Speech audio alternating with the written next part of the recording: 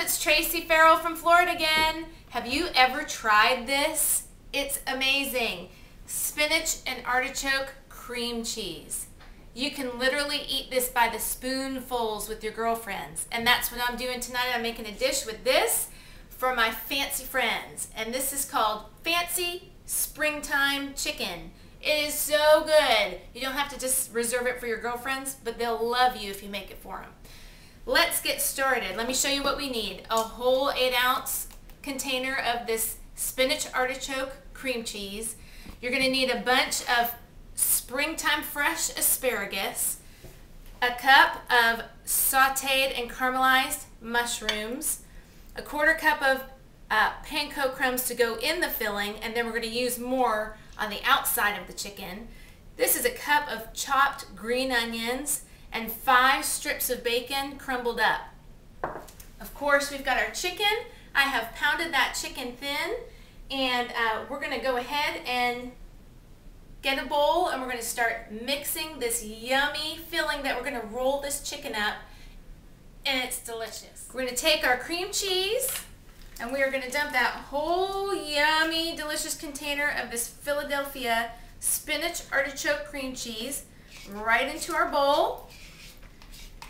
I don't know about you, but I love to have my girlfriends over, and a lot of times we don't make dinners fancy when we get together. We just bring something quick, but every once in a while you like to treat your friends and kind of show off what you can do in the kitchen, and then they ask for the recipe and you say, oh, well, it just so happens I have it already printed for you. And this is one of those recipes that happens. Everybody always asks for it.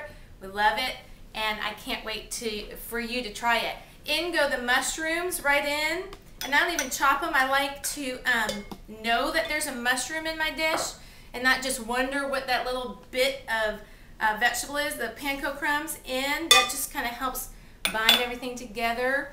Our green onions in, and our bacon in. And we're going to do something special with our asparagus. We're not going to actually put those in the mixture. That's the fun and the fancy springtime part about this dish. Real easy. Mix that, combine that together and mix it all up. It is that simple and delicious, and oh so fancy for your friends. Okay, we take our chicken that I have pounded really thin. I'm going to put that down on our wax paper on our board, and we're going to take a nice heaping,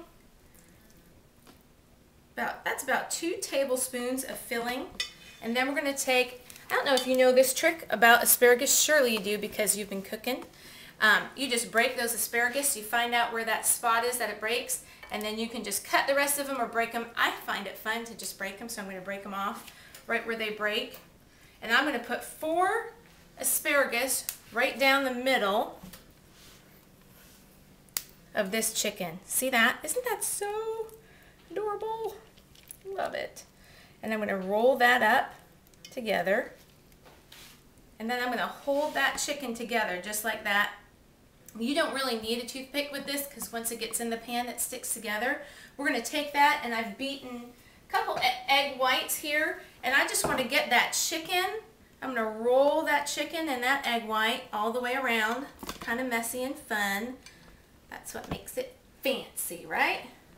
And then we're going to take these breadcrumbs, and these are panko breadcrumbs. I love these because they make everything crunchy and special and nice. And I've added about 2 teaspoons of salt in here, and pepper. I always flavor my breadcrumbs because I like to get them plain and then add the flavoring myself if I want to or not.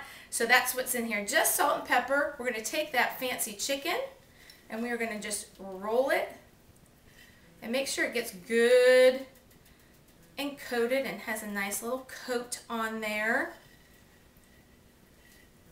And my girls are going to be so impressed with this chicken. They're going to think that Paula Deen herself came over and made it for them. All right, so into our baking dish, just like that. And what I do on top of that is I just take about a dab of butter, a teaspoon, however much you like. I love butter. And just dab that right on top of that chicken. And I'm going to repeat that 4 times in this baking dish. Put it in the oven at 375, and I'm going to show you what comes out. It's amazing. I can't wait till my girls get here. They're going to love it. Okay, ready to take this out. I've been cooking this fancy springtime chicken at 375 for 30 minutes, and in the last 5 minutes what I did is I turned on the broiler because those panko crumbs, they stay nice and white, and I like to make the crumbs look a little bit more golden browned. And so this is it, the fancy springtime chicken. I'm going to take that out. The girls love this dish, like I had said before. And I have some really, really great friends, great girlfriends, and I love real good conversation, real good girlfriends, talking about real life stuff, and of course, all of that wrapped up with some really good fancy springtime chicken. Can't beat it. There's that asparagus. It has cooked, and we're going to cut right into that delicious center. And you can slice this up, but I am so ready to take a bite of this chicken. And I hope that you have enjoyed our time together, and I hope that you will try this recipe. Oh, it's so good. It's so yummy. My husband's laughing at me again because he knows how much I want to eat it because it smells so great in house. This is Tracy Farrell saying have a really awesome week, and I hope you try this dish. I really do. It's good stuff. Take care.